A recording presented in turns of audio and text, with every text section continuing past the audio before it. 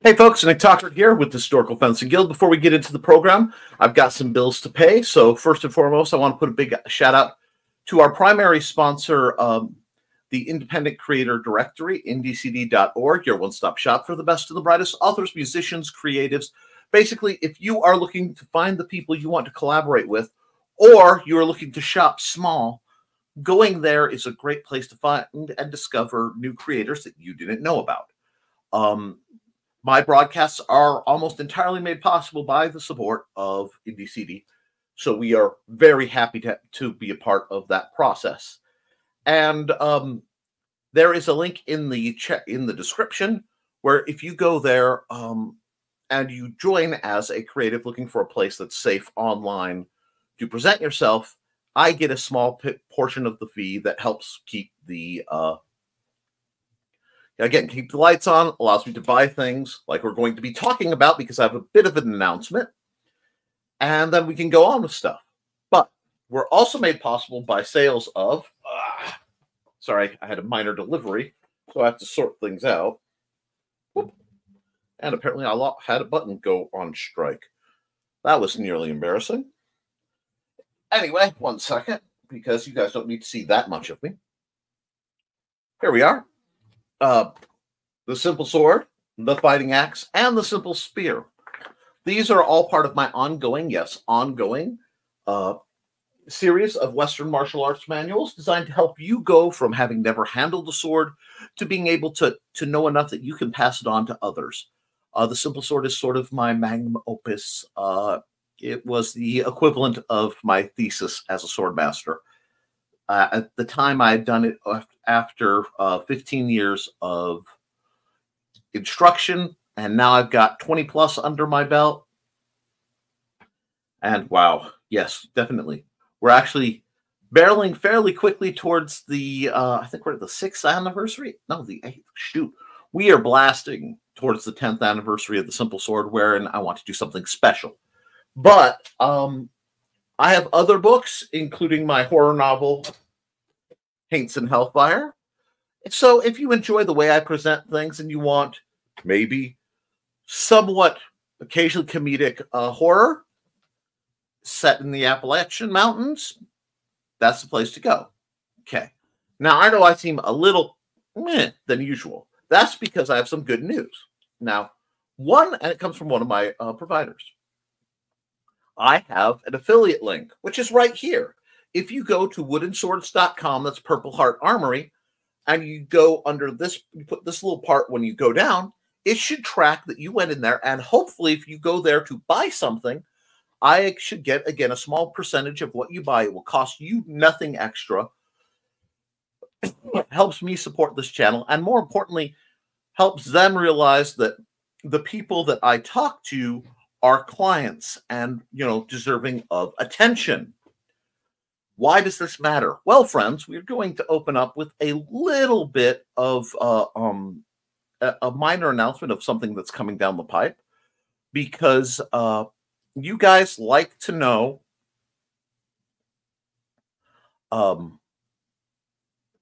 what's going on. As longtime viewers know, I've been chasing one of these down for a very, very long time. Due in part to the measurements. Yeah, yes, this is allegedly a light longsword trainer for a 6 to 8 year old. But the sizing is, it is 36 inches long with a 26-inch blade and weighs 1 pound. So that means it has a 9.5-inch hilt. This is a very nice bastard sword, arming sword for yours truly. And I've been after one of these forever. Now, I've been telling you guys on PHA, when he says, email me when back in stock. Oh, wait, it is back in stock. So it's still there, and I just zapped the link. That's okay. Give me a second. I will return in just a moment. Bam. And we will go basic trainers. And I will simply scroll down. This is actually contrary to what what they are showing is back in stock still. It just hasn't been updated on the site. The way you find that out usually is email me when this is back in stock. And you give them your information and they send it. I am incredibly excited to have one of those on the way. But it does come with a slight conundrum. And the conundrum, unfortunately, is this. That item was $34.99 plus $5 for the paracord purple, which I didn't change that, so that's probably what it's going to be. I may, for my own, do my own wrap because I have some grip tape of my own I prefer that cost a lot less than $15. But the shipping was $20 to get it from Texas to here. I think that might be a bit high, to be honest. But it is an odd shape, so it's one of those I will be looking into out of curiosity. I want to support small businesses whenever possible, and I want to support American businesses whenever possible. However, it can be hard, and it can be quite challenging for those of us of a financial place where we can't always do that. When different types of trainers can be found on Amazon. So give me just a moment to do this. Move tab to new window. Move that over there so I can actually spend some time there. And we're going to go to our old buddy Amazon in just a second.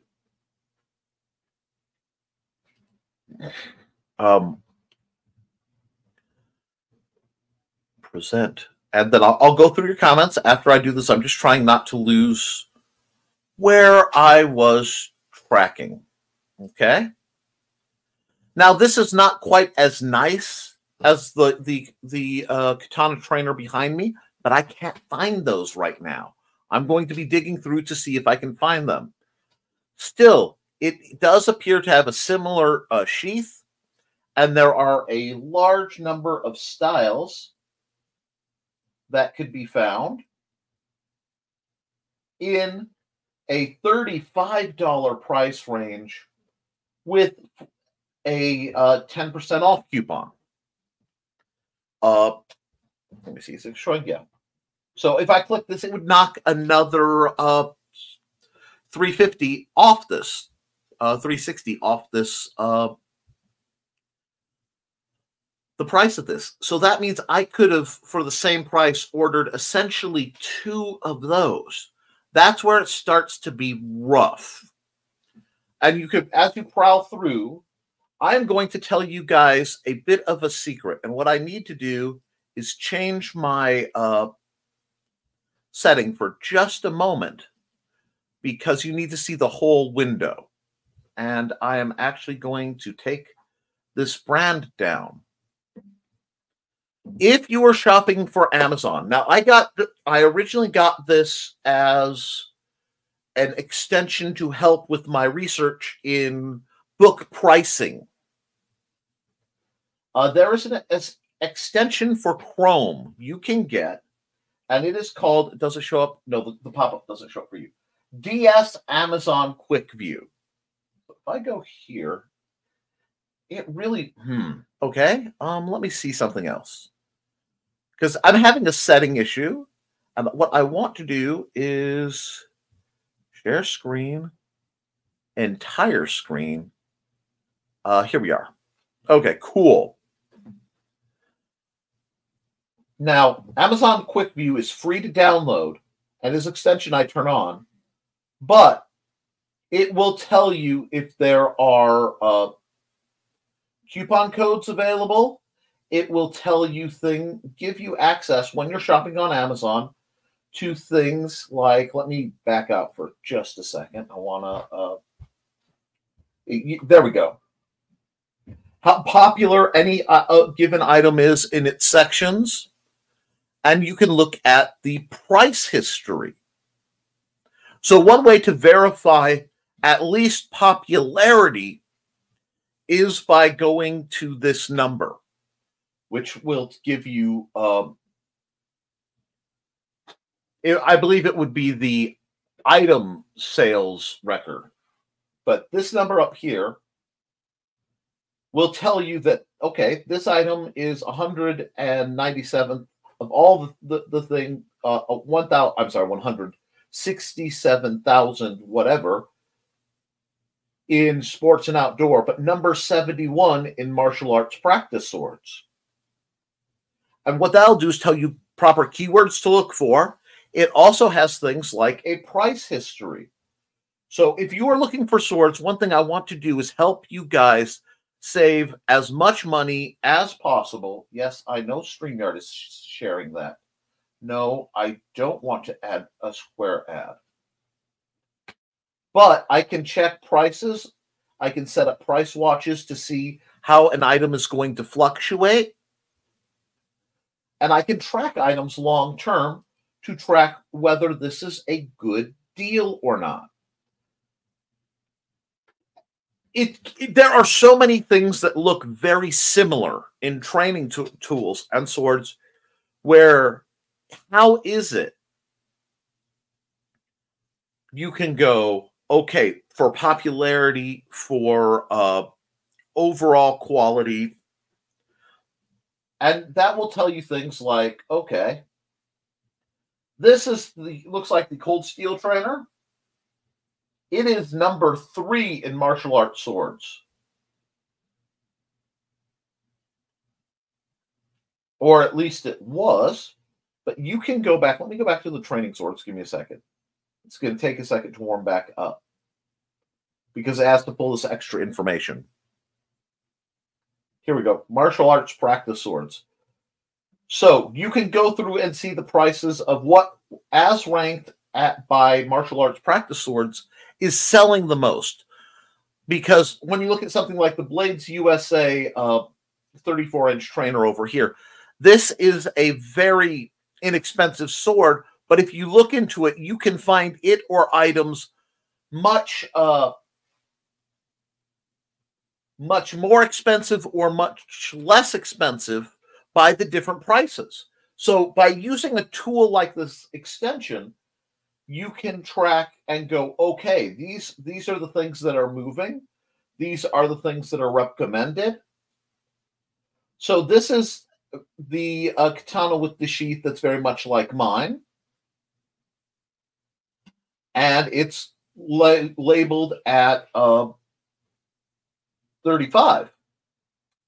So yes, and so you can look at the store. This is a great way to start differentiating when you don't know between buyers of swords, purveyors of swords or training swords as well, how high they're ranked. Now understand the price balance.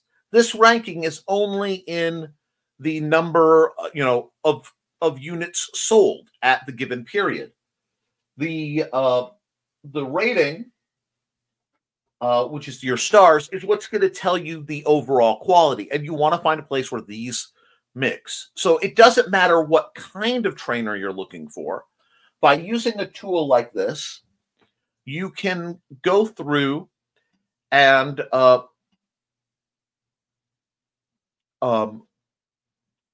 find not only the best-selling items, but you can find their price history. You can find their search word terms, because sometimes finding the right search engine things, the terms, the keywords, that's what I'm looking for, will help you find items that it might be the exact same thing, but may have a radically different price. So by being able to look into these, you can compare units, you can compare prices with or without shipping. Now I have Prime because obviously I ship a lot of things, but it will help you compare your trainer tech, your trainer stuff, your armor stuff, your the books, let's say you want to get a copy of Musashi's 5 Rings. Okay, let's try this. We're gonna go real quick into we'll say all departments, just so I'm not arguing. The Book of 5 Rings by Miyamoto Musashi. This is the exact same book, but you can find it through different translations, different prices, different bindings. So if you are, well, look at this. The hardcover for Book of the 5 Rings is only $5.99 right now. In hardcover,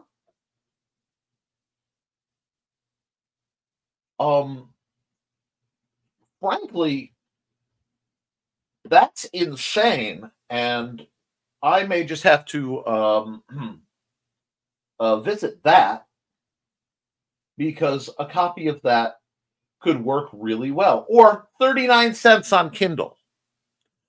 But by having this information, you can see its ranks, its number, and you can try to figure it out. This looks like it's been around for a while, and they're marking it down. So by using these tools, you can get the exact same material for yourselves much, much cheaper. Okay? So I am very pleased. I realize this is something that comes from my small business side, but it is something that really is a good price. Hold on. I'm genuinely shocked that is that with free delivery. Wow. I'm going to add that to my cart, and I will just deal with that later. But I just wanted to let that tool out because it could help you guys. I am insanely excited about having the Youth Training Sword to review. I think that it will help. Uh-oh, and we're back. Did my net actually drop out? No. Oh, we're okay. We're just here. I am suffering some unstable internet, so if I start seeing it drop, I will cut out early in the evening. But I want to make sure that I have the tools to discuss some of the future things that we need to do. But before we go into the next phase of what we're talking about tonight, I'm way behind in the chats, and I want to get through that to make sure I'm caught up and there aren't any questions or anything. If you're watching this program either now or in the future, please, please, please, please give me any questions or comments you have. I value them. If you value this kind of content, please like this. Unfortunately, due to the nature of my the training I discuss and I do, the algorithm is levered pretty hard against me. So you guys being able to get that out there and spread the word really, really helps. Now, first through the door, Cindy Kep. We're back. Hey, Cindy. Martial Arts and Tea. That's Thesis's YouTube channel, which tomorrow I believe he has a show talking about names. I think you guys should be there if you can. Check out the historical. That is the link for this episode, which I find utterly delightful. Cindy likes to mess with time and space. She's a time lady. I think she may be a lost Romana, but don't tell her I said that. Tune into the Historical Fencing Guild, any other, and that's the link for this channel at the youtube.com/@the-historical fencing guild. Please, dearies, my friends, my beloved, please subscribe to this so you don't miss stuff. As the weather kicks up, so does this channel. I do admit for the next 2 weeks, I am going to be, oh God, there goes my video again. We have a major storm rolling at us, so I may have to cut the channel. Yeah. Okay, there's a rather powerful breeze coming through, so we will see. But that is the link for the channel. Please like, share, and subscribe to that. Cindy goes on to say, if it will let me. Okay. Things that go swishy, pokey, hacky, smacky. Amazon.com/stores, Mr. Nicholas Talker. That is my Amazon bookstore where you can buy my books. And you can find my art at deviantart.com/NickT. I do take commissions on a case-by-case basis. The low end being $20, the high end being veritable. And sometimes that slides around depending on what you guys need. And, you know, my generosity at the moment. But please feel free to survey my works there or on my other YouTube channel, youtube.com/@NicholasTalker, where you can watch my morning show Monday, Wednesday, and Friday at 10 a.m. Eastern. Never mind the Furthermore, a program I took over from the incomparable Brian K. Morris, where we help promote and support new authors and other creatives to help make what they do go. And if you want to support my efforts to teach people to be dangerously safe, consider joining the Patreon. For as little as $1 a month, you can help me keep the lights on. I give, as I am writing new manuals, you guys get inside stuff to that. It's due for a reboot. I made some attempted changes and they weren't approved, so I'll have to do some other things. But thank you, and thank you for the support, Cindy. And good evening, all. Good evening, Trey. And everybody's saying hi, and hi, Thesis. And get cool stuff, woodenswords.com, !click equals 1745. Now, I do, like I said, I have an affiliate link with Purple Heart Armory. And we can go check their daily deals to see if there's anything I missed. I am excited for my Utah friends because the images for the gins, the basic trainer gins, are coming out, and they look very promising. There is no finer maker of custom trainers on the market right now than PHA. Now, let's see. Now Cindy's getting into, you know, her martial accountability, if you were. Start practicing competition-type push hands, fixed step. Today, I have assorted upper muscles in my upper arms and shoulders going, oi, what the heck was that? Learning what is the response of what is a good kind of sore, meaning you're doing what you're supposed to be doing, versus what is a bad kind of sore, meaning you've hurt yourself, is something that we all have to adapt to as we age and as we engage in physical exchanges. That can change dramatically, and I am really pleased to see folks learning how to adjust that, admitting it's there, and just being as gentle with it themselves as possible, because by going slow and gently, you will learn much more quickly and much more effectively than if you try to rush your training in anything. So well done on you, Cindy. Thesis says, do not go to Amazon and search Tang Dynasty Gin. It will show you full Tang instead of what you wanted. Unfortunately, that's a case of a dominant search keyword. The algorithm goes back. No, I am back. I disappeared for a week. Yes, you did. We were concerned about you, but we still talked about you fondly, dear, and we are glad you are in the chat discussing items and discussing you know, what's available, and frankly, for being such a wonderful promoter for me. And Foxy says, and I am here. All right. Now, let me get set back up a little off screen.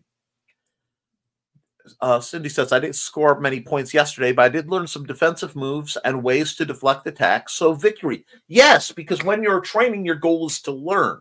You can worry about winning later, but you want to learn so you can make it happen. I know my protection has changed. Go away. Okay. So give me just a moment. Bonk. File new. I want to set this up so that we can have basically a full-ish screen to do things on, and we'll go probably into the millipen because that works well at about 10, so it will be easy for you guys to see. And we'll stay here for a while. Now, we have been, in the last couple weeks, on what I am considering a refresher, where we are discussing, for people coming back into the arts who've maybe neglected it, and those who've been asking me questions off the chat, such as what are our conventions and stuff. It's a good time to discuss that. But Cindy says, not surprisingly, I am smaller than both of the I practiced with. Both had much reach on me, and the other is stronger and bigger. Something I'll have to get used to. On one side, it is a negative that you are not paired up by weight class. On the other, that will give you a tremendous experience boost versus those who only have been. Because learning how to deal with somebody who has significantly more... Sorry. Yeah, there's weather coming in. My ears are popping.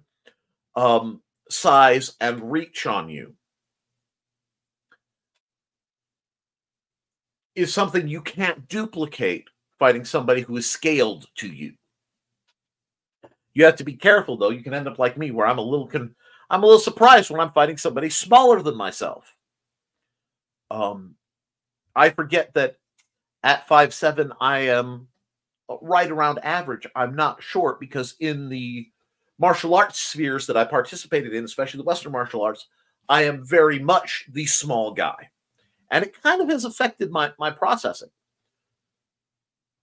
And there's no one at my school at my level and my size. All three people who know the thing are taller and or bigger than me. And having tougher opponents will just make you stronger in the long run.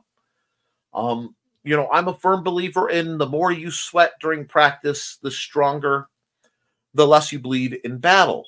And that's okay. If I can hold myself own against bigger folks, I should do okay at my size. Absolutely. So what we're going to get into, I'm very proud of you, Cindy. Let's see. What we're going to get into, and let me see how big I can make this comfortably. Give me a second. There we go. That'll do. I want to be able to access my tools. And let me put Cindy's comment away. Where do you want to focus on armoring, and what are our conventions? So we're going to go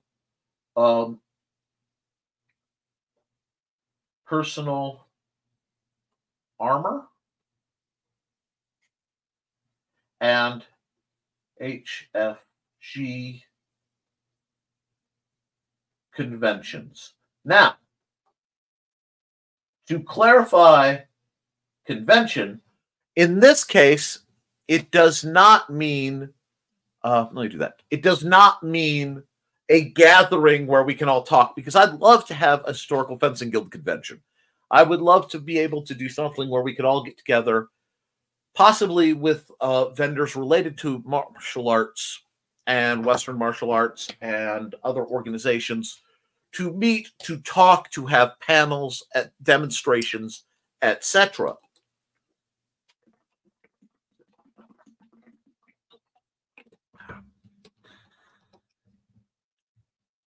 I like that. Cindy says, my teacher was funny last night. He told me who I'd be practicing with and then said, so don't get frustrated and don't get hurt. Wow, that sounds very familiar. So I just want to make sure that you guys understand that in this case, conventions, wow, are agreed. Whoops. My dyslexia got a hold of me. Sorry. Agreed upon rules. Okay? Understanding the conventions greatly affects what defensive gear you wear. Okay? Because changes in convention will definitely change in the gear you want. This is something that I feel certain organizations have failed to properly appreciate. I'm just going to make this a big eraser because I should not need to keep things light. So let's look at our conventions. What are our rules? Okay, first rule is going to be stay safe. Above all else, I want you guys safe. I want safety comes beyond beyond effectiveness, beyond stamina, beyond anything. I want you guys to stay safe. To work this, we have our touch calibration. Our goal when we are fighting, regardless of the style, is to have the control to, at full speed, in whatever technique we're using, to be able to make a light touch that is not going to harm anyone, or as light as the style allows.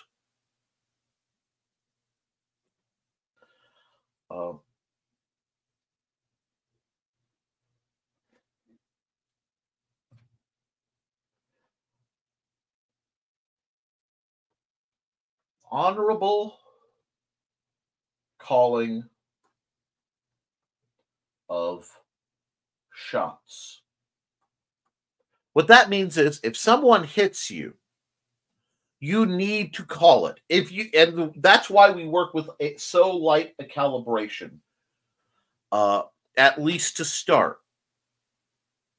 That is designed to help you feel all the hits, balance out. Oh, let's see, you've got yours. Be a nice human, control yourself, be aware of your situation, environment. Hurting yourself or others is not desirable.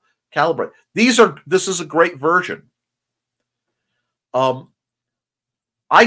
would say be a nice human, but right now it becomes more of some of the people I train with, especially on the field, frankly, aren't very nice by some definitions. The control yourself is what I see. Calibration is control of body, mind, and emotion. You guys are putting up with my sloppy handwriting. The reason we have all that, why calibration of the body, mind, and emotion? It's all one package. It all comes back to breathing. If you aren't controlled, you will be removed. If you are too scared, if you are too angry, if you are too distracted, if you aren't controlling, so if you're in a panic, I'm pulling you out. I'm calling a hold or a stop, and we do carry over the term hold. When a hold is called, everybody stops what they're doing and their weapons go down unless they are in the process of immediately blocking a shot. Okay? We say hold because somebody might say stop in conversation.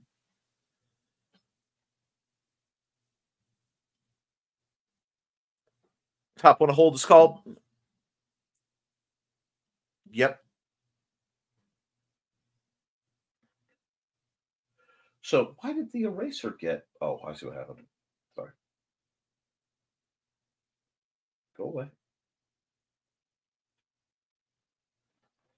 I do like the phrasing that Cindy's using. It's just, like I said, it's organized a little different. And I haven't gotten into the equipment-based stuff. But what we have to work with two very radical types of people. it is very rare that I have someone come in who has, you know, a basic level of, say, self-confidence, basic self, physically fit.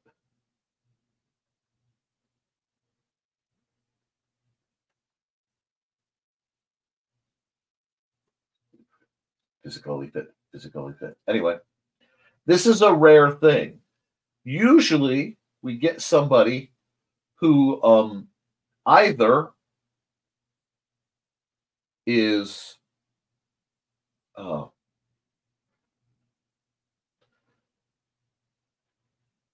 physically fit, but that should have been a U. There we go. Over responds, or is physically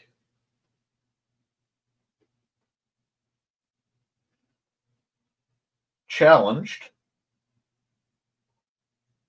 limited, and or under responds.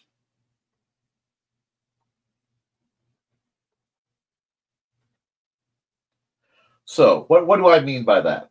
This is a little off the conventions, but it is talking about who we are targeting and how I approach the mentalities.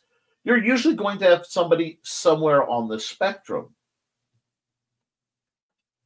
And if that's the case, okay, we'll start easy.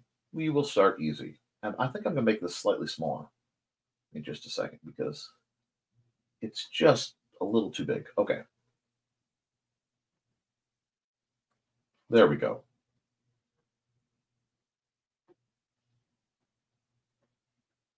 Physically fit.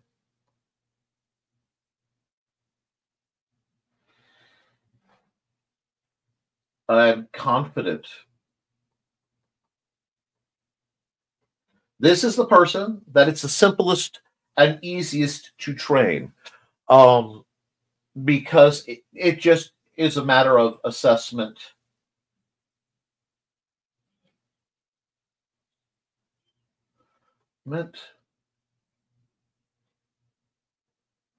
Technique,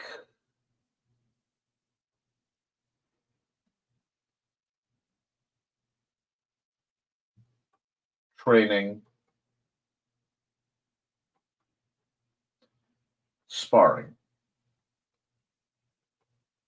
So yeah, let's sparring. There we go. Anyway, okay, we're gonna go through these things, and pardon my my handwriting. I know it's atrocious these days. This is the simple route to where we're going. And when we're dealing with that, whoops, that was a much bigger eraser than I wanted. So let me see if I can't bring that back. I'm going to shrink my eraser down a bit too. Let's go to here. Yeah, that gives me a little more control. There we go. When we're dealing with somebody who's physically fit, I don't have to make adjustments for them per se, other than the basic adjustments of making sure that their armor fits them, that their weapons are scaled to them, and that their technique hits their interest and how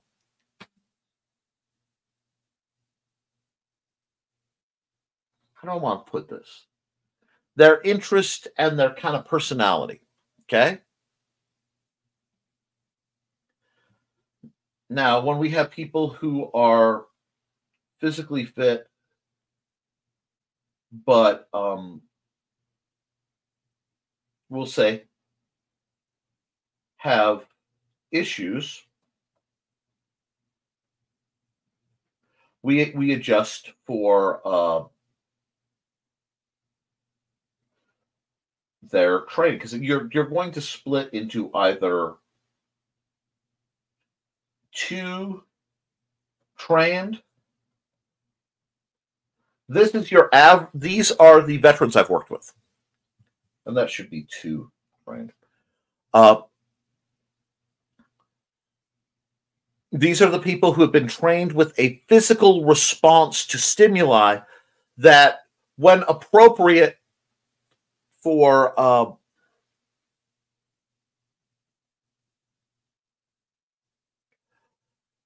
while appropriate for a combat zone, are not appropriate for civilian living. Okay? So what they have to learn to do is calibrate down to have graduated responses between not a threat and neutralize the threat. Okay? This can be worsened if they have something like PTSD, and my dyslexia got a hold of that too, or other issues. But by going through what we do, we can teach them to calibrate down, control themselves. A lot of it becomes practicing, helping them realize when the switch is about to go, and then helping them breathe through it and understand that they don't have to respond that hard in this situation. And it's a type of control. It's giving them power over what they were trained to be. Okay?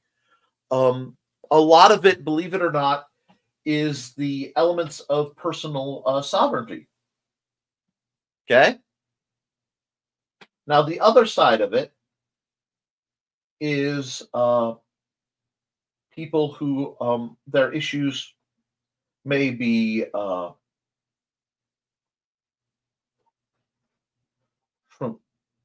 and I flipped that upside down.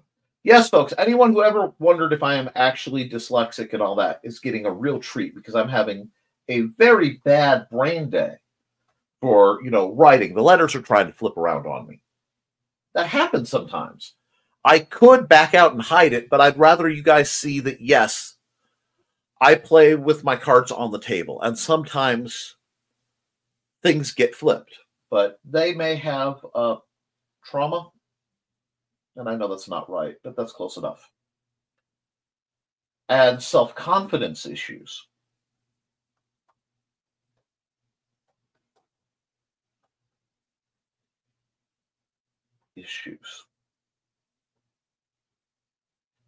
So, for someone like that, and Cindy is doing a wonderful job explaining teaching techniques and things in the chat, but if I get onto that, it's when you have two textbooks running parallel, they may not go in the same order, and that can really scramble things up.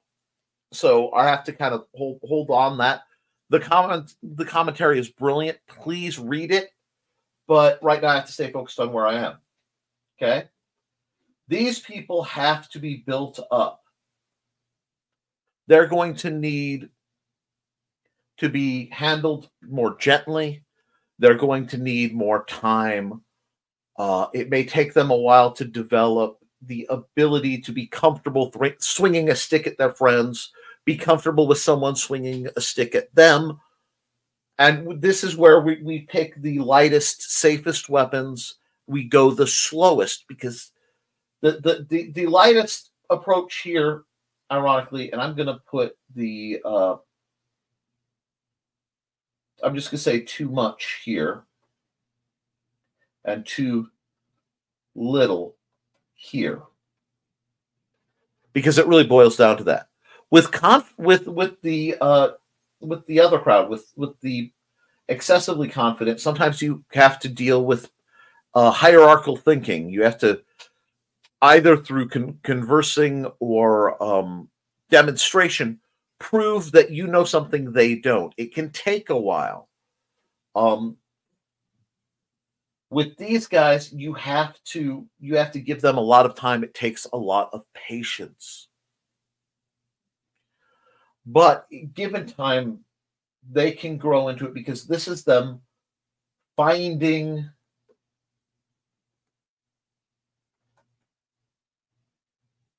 their power. Okay? Because their power may have been taken from them. A lot of my students have gone through extreme depression, extreme trauma. They're suicide survivors. They're sexual assault survivors. It's incredibly common, unfortunately. So being able to understand that their needs are very different than these needs comes into play.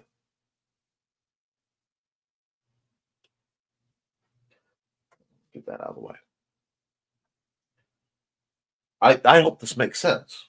Now, this is all stuff that comes between the assessment and the technique phase.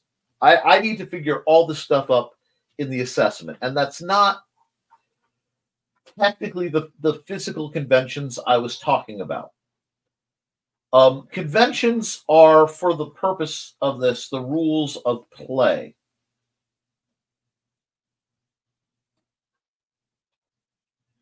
And in this case, I get to do some drawing now.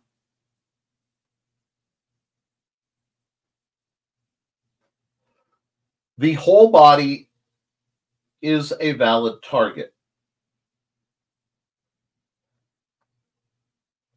Okay.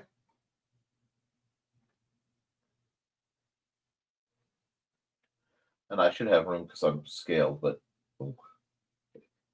yeah, that's totally a foot. And that's foot. That's fine. Doesn't need to be perfect. From the tip of your nose to the tip of your toes, everything is a target. For our rules of play, the shoulder out to the hand, out to the wrist, loses arm if hit. Hand shots lose just the hand.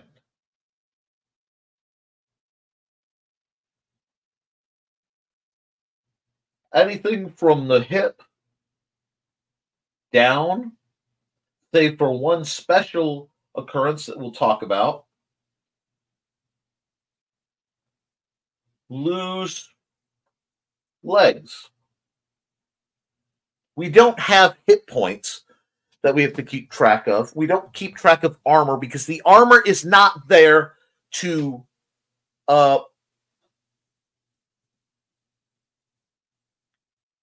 be safe at high speed. It's to be safe when something goes wrong. It's a different mentality. I'll put this here too. So that's going to be my last one. All right. So you lose legs, which means either kneeling. Oh, wow. Kneeling, sitting, or resetting.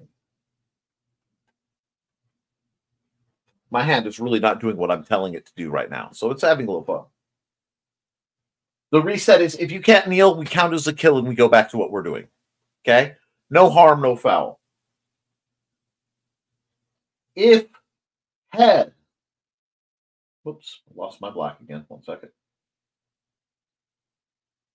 Head, neck, torso to the, if you think about the underwear line, to the A-frame like a sleeveless t-shirt, that gives you about where it is. If you ever have a doubt, we choose the more severe possibility. So if you're not sure if it hit you in the hand or the arm, if it's like right on the wrist, say you lost the arm, keep going, because it's better for you to train from a position of weakness than to train from a position of strength. Now, this is our fencer, or swordsman, or woman, or whatever, from the side, because I want to talk about a couple things.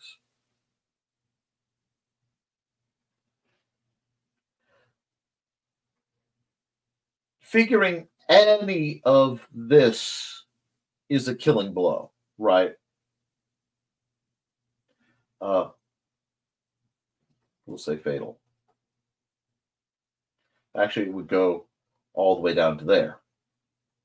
There are two major areas that need to be counted. So a draw cut, blow, or thrust to the inside of the arm from about halfway down here to the armpit is fatal because of the way the arteries are set up. Likewise, for about a hand's width down the inside leg, okay, this poor guy's having a bad day. You're going to have also fatal because we're simulating the loss of the femoral artery. I would rather have you guys train and think in terms of an injury being disabling so that you train more passionately to block it and have the chance of possibly surviving it later than I would have you thinking you could blow it off and doing something stupid. I hope that makes sense to you. So for the purpose of targeting, the back is definitely open. In fact, I encourage back shots whenever you can get them on the field, unless the opponent is showing something of being in distress. The reason I say that is you need to learn to watch your back. And the only way you're going to learn to watch your back is if it's threatened.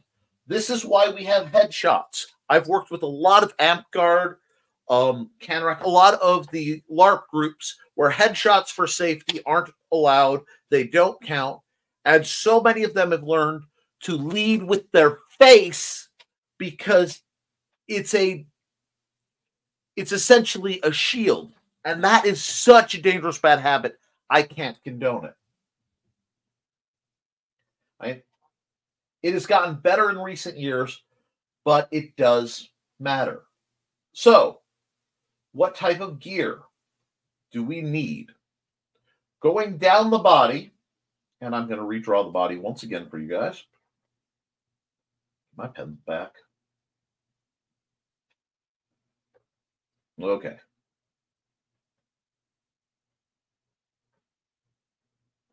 And I'm just going to draw. Once someone is in armor, they are remarkably neutral.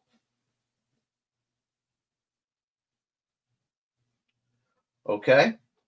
In that it becomes very hard to tell gender unless, things are accentuated. So we're not going to really genderize our armoring standards very much at all. Okay? And yes, this is sloppy, but it proves the point. Head protection. This is going to be a 350 Newton or more, preferably more, fencing mask.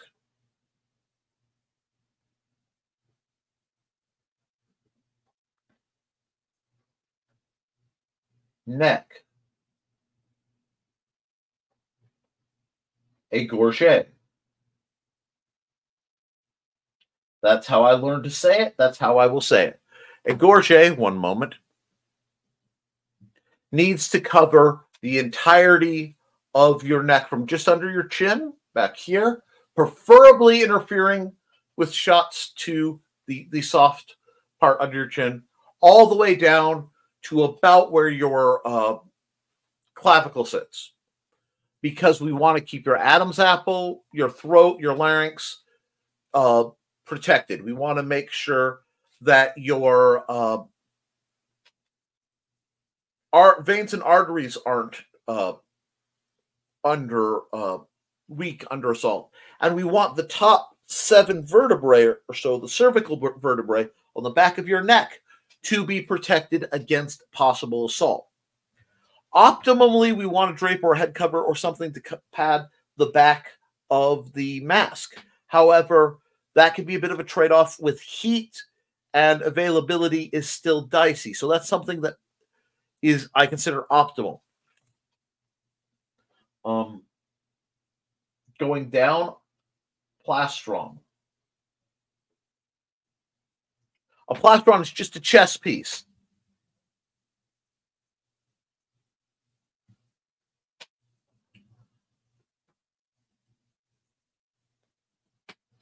Interesting about the gorget, the local hemo group is only requiring protection for the trachea in the gorget. That is very common. I really prefer that there is some cervical protection. And see, that's where we're going to get, this is a great question. The 300 Newton is not the shirt. The 350 Newton is the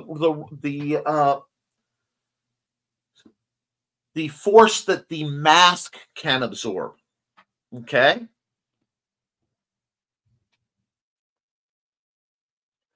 The force that the mask can absorb. And what I am listing off is the bare minimum. Okay? And this is for general use. It changes with other gear. I want a chest piece that at least protects your sternum. Preferably lower. These are things I'm sensitive. I've been severely gacked. And see, okay, if they have, if they are protecting it with another device, then it's protected. Because many of us don't have the back of head and neck insert, now most fencing groups who are using steel require a 350 Newton shirt. Now, since, okay, my net's cutting in and out, so this is very interesting because that is meant to stop, and the way that comes from stopping a broken blade. It usually in foil or epee or saber. And we have to remember that a modern fencing saber has little to do with the historical military saber. Because we are fighting with the plastics, I am working on tweaking, and it is an evolutionary thing that changes as we are fighting. But this is the minimum. So I want to put minimum. Okay, minimum. I wear a lot more than this. The problem is, if you are gearing your protection against a broken blade, a sharp impact, a sharp force trauma, that does little to negate blunt force trauma. I wore a ballistic nylon. It could pass any punch test they wanted to throw at it, but it still was a little thin layer of fabric. That okay,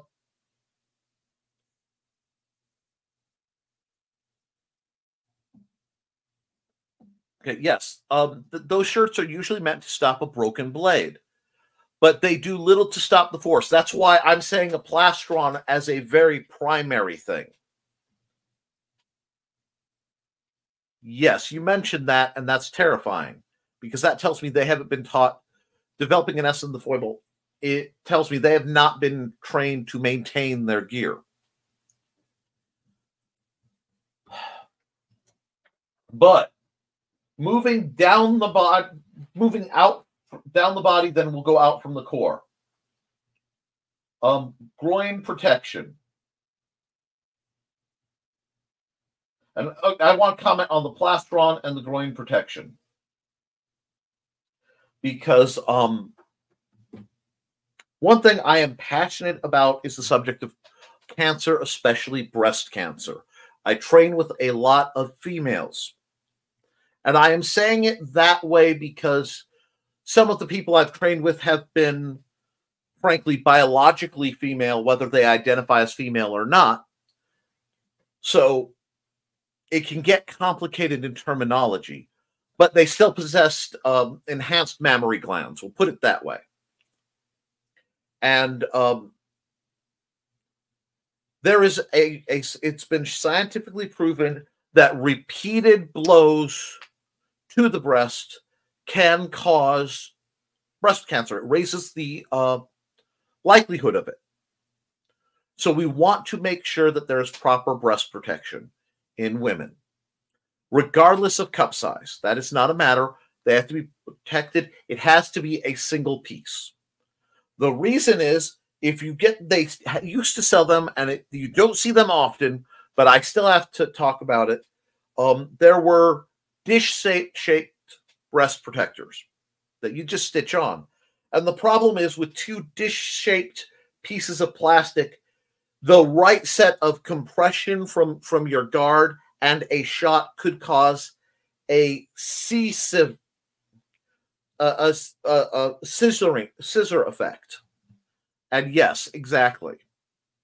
That's why I'm saying a full single piece plastron, preferably molded to your shape. Now, this may be in plastic, this may be in metal, this may be in HDPE, this may be in rigid leather. But I have seen the aftermath of a female fencer who had a scissor kind of literally bite a chunk off. You don't want that. One thing I was appalled by was the fact that my beloved wife would come off the field in her heavy armor and have what they called armor bites, where the buckles dug in and caused severe bruising and injury and bleeding in places. That's horrible armoring. Don't let anyone ever convince you that that's normal or right. That means you're not wearing enough protective material under it. So if you're using that kind of impact and that kind of force, you want a padded gambeson, hard over soft. This is a very different style of armoring. And we need to keep that in mind. But going back to where I was, groin protection. At minimum, and this is minimum again, leather gloves. I prefer padded gloves. I prefer gauntlets, hockey gloves, lacrosse gloves. If you have the money, there's some glorious assorted gauntlets that can be had. The best if we are going harder scale, so we're doing spear work or a more aggressive pole arm or something like that, you're going to want clamshell style, because a clamshell is going to arc over the hand, and the armor will not impact the hand. The armor will impact the haft of the weapon, transferring the force to the weapon and not into your little fragile finger bones. That is called good armoring.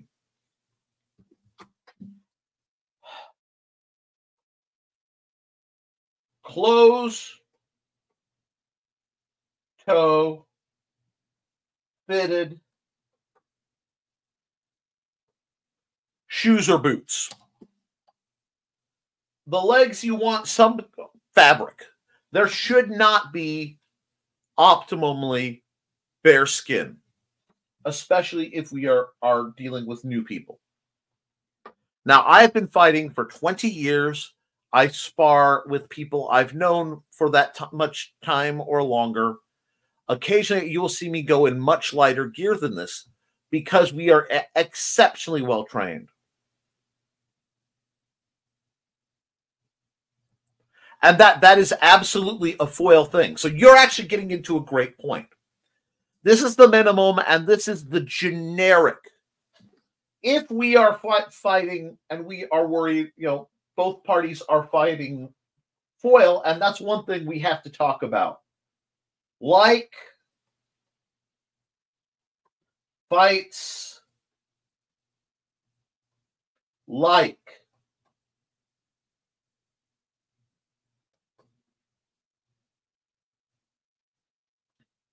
steel does not, I do that and that, fight plastic. Okay? Live steel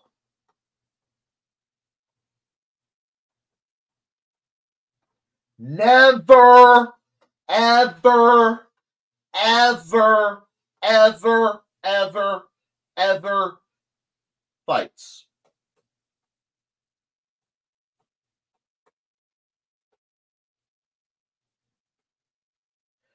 To the point, folks, you have to understand, I wear my neck knife with nearly religious fervor. It's on backwards. That's why it was bugging me. But when I am on the field, this is not on me. And the reason live steel doesn't fight on the field is, one, it's never a good idea. Two, in a point of anger, somebody could get stupid and do something they'd regret for the rest of their life.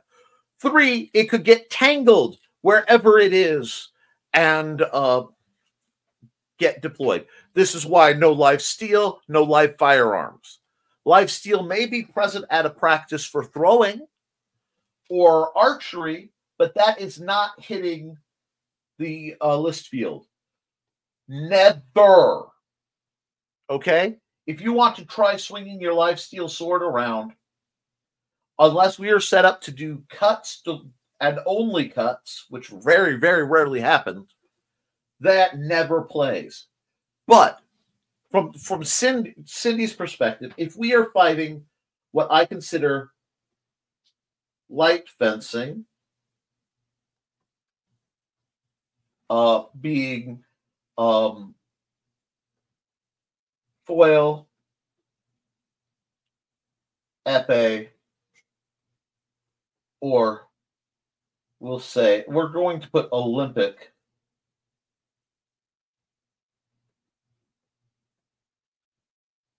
saber,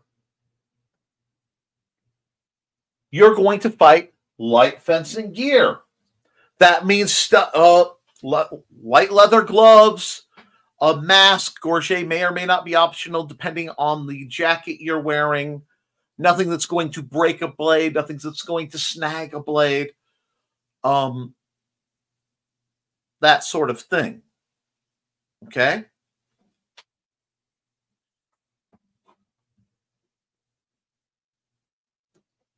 Fencing, heavy, are things like, practical rapier blades, loggers,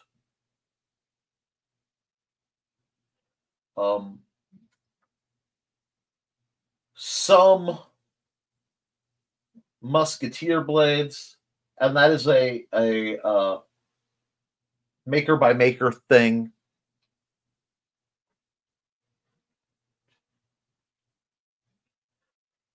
That means if we're doing that, we're going by the SCA mid-realm rapier rule conventions as best as we can. Okay, puncture resistant, and then added with the plastron and the padding. Preferably, and while I said minimum, I want your joints protected. Elbow cops, knee cops, things like that.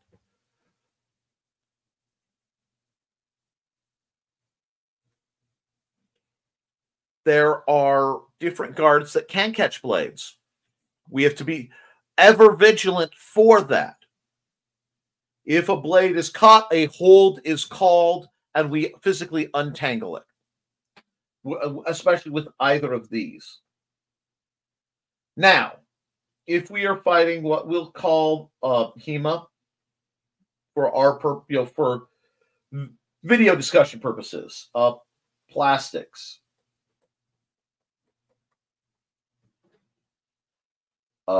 This is going to be your PHA basics, your nylon,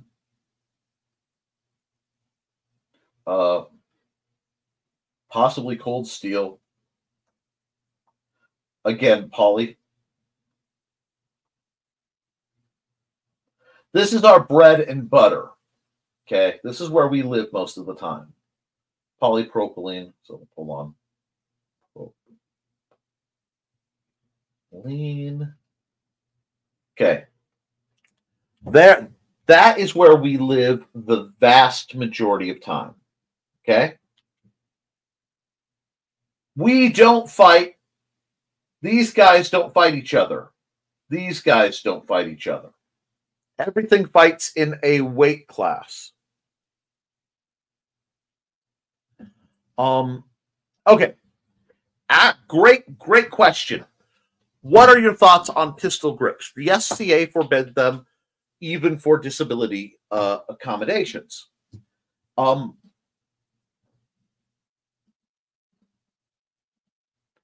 They can take a very long walk off of a short pier, being the SCA in this case.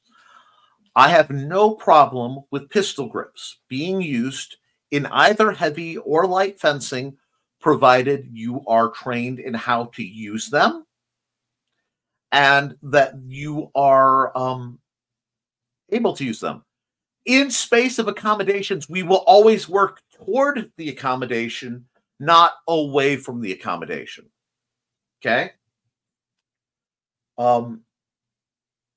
The other category that I need to put down is heavy, and that is reserved for rattan, which is basically SCA heavy. Right. We will use SCA heavy style standards for that.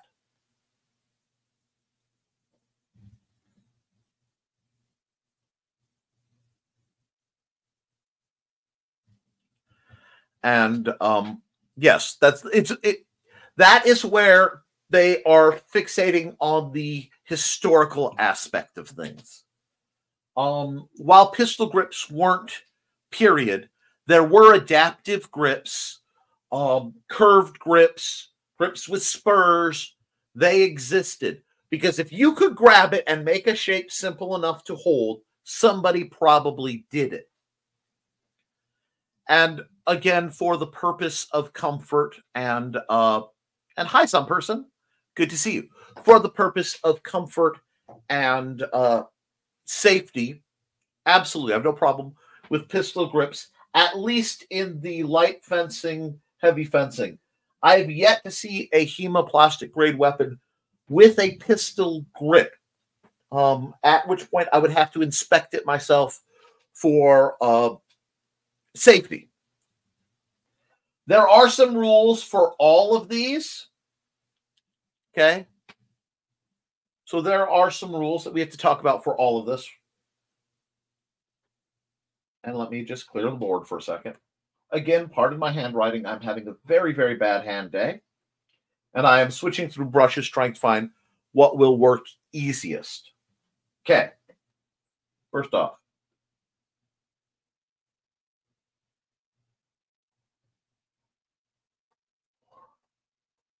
each fight. Go over, you're going to do a heavy inspection during, at the beginning. Everything gets looked over at the beginning, everything gets looked over at the end. Heavy. But for me, for the guild, you take a second and you give your weapons a once-over. You have your opponent give your armor a once-over to make sure everything is strapped, everything's in place. Or an assistant. We're all friends here. Or, whoever's watching the fight. We always stop and look. Okay? Nothing fragile or sharp. I actually had an SCA Warder of the Bronze Ring, which at the time was as the highest you could get in the Middle Kingdom, throw a full-on conniption fit and threaten my life over the fact that I refused to fight him when he was fighting one of his swords had an El Cid rig that had a spike, a pencil-style conical spike. So it kind of went like this, and it was like a very minimal swept tilt that curled around, and it had a spike. And I said, I'm sorry, I'll either forfeit the fight, but I am not fighting you with a spiked weapon.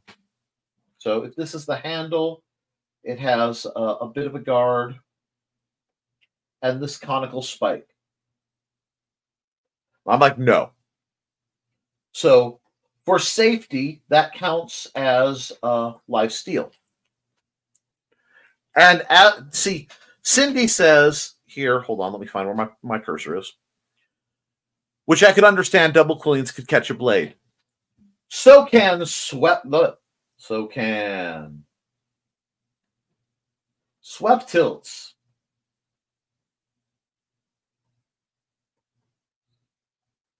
Sword breakers.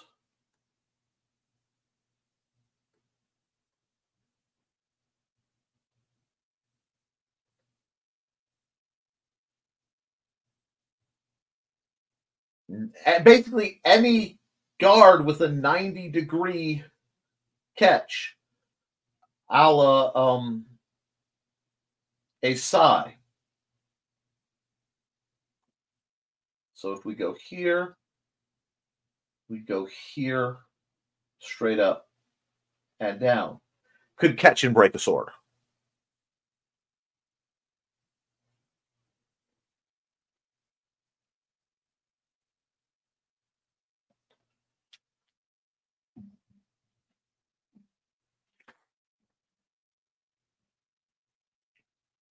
And see, I hear what you're saying, but a friend of mine had a cloak with a metal cloak pin. The cloak was huge by the time the pin was buried. Ow! Yes, nothing sharp. Oh. No. I'm going to tell you no, because the reason that could happen is it is very easy to get a stray shot to the palm. It is very easy for his grip to slide.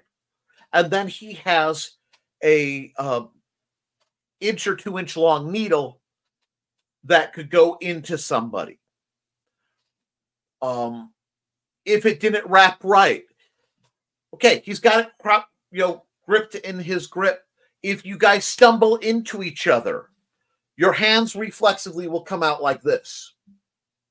There are a lot of variations where something like a cloak pin could be violently, accidentally used, because I've seen manuals and discussions with people on how they may have been deliberately used in defense. And see, okay, and I'm not trying to harp. I hope I don't sound too aggressive. But that's why the other thing is, unfortunately, rules are not in place for the people who are sane and would follow them. That's one thing you need to understand. It's like, okay, let's put it this way. The speed limit. Okay, I'm going to give you an example. Aside from the fact that they are used to raise revenue for towns and stuff, excluding that,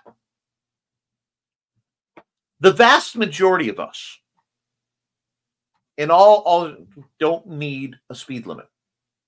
We would drive a safe speed. Oh, it's raining. I will slow down to allow for my braking. Oh, it's icy. I will slow down or stay off the road. Oh, it's foggy. I'll turn on my lights and slow down. And you say it right. Rules are for goober heads. So unfortunately, we have to assess the implication of rules for goober heads, as you put it, because one, goober heads need them, and two, at any point due to heat exhaustion, a bad day, any number of interpersonal things, we could all become goober heads. Anybody could have a bad day. So the rules have to be in place for that. Now, I can train with certain people with significantly less because we're both highly experienced. Should I? No. But could I? Yes. And in rare occasions, that does occur. But we still would never fight with something actually sharp. You get what I'm saying? So we need to keep this out.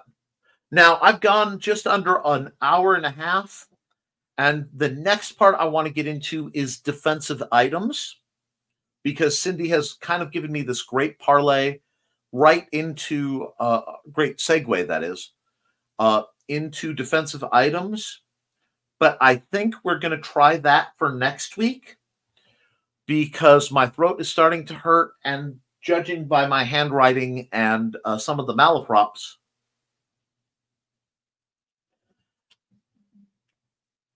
and you know what?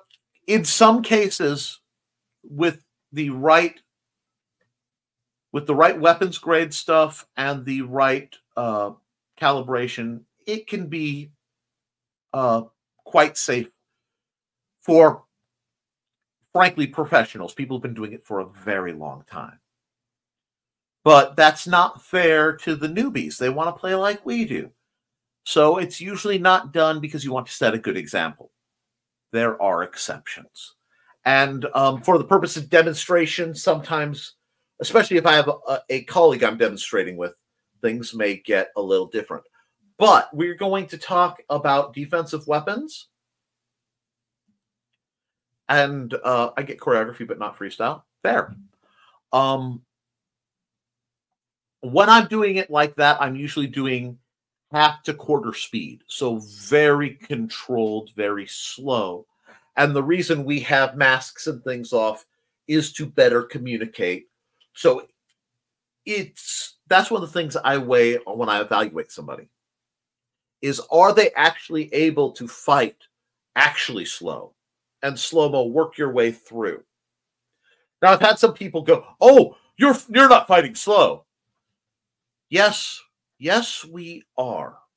Let us armor up, and we'll show you what not slow looks like. And then it's ting, ting, ting, ting, ting, ting, ting, ting, ting, ting, ting, ting, ting, and it's a different experience. Also, temperature can be a variant. There are times where it is so hot, the heat is more dangerous than the gear. And yes, we will get into rigid and non-rigid parries next week. Please, someone remind me about that so I don't miss that. But with that, guys, I want to thank you for a lovely show. I do need to get some blood sugar in me, and I do need to drink the majority of this bottle in the next few minutes, just because of how warm it's gotten in here. Thank you for a lively and educated chat. I know I had to step back from it, but I want to thank you guys for, as always, supporting me, helping us do what we do here. With that, I will review that longsword, the youth longsword trainer, as soon as it comes in. I've been trying to get one originally for Xander when he was a youth. Now he's 6 foot tall, so he's taller than me.